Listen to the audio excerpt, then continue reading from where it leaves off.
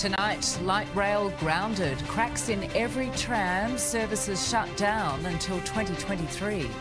The man accused of kidnapping Cleo Smith flown to a maximum security prison. Also tonight, the West Australian Premier's crushing border decision.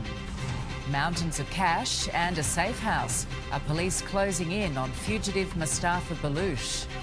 And Eels player Regan Campbell-Gillard makes a decision on his long-term future. This is 9 News with Georgie Gardner. Good evening. A key part of Sydney's transport network, used daily by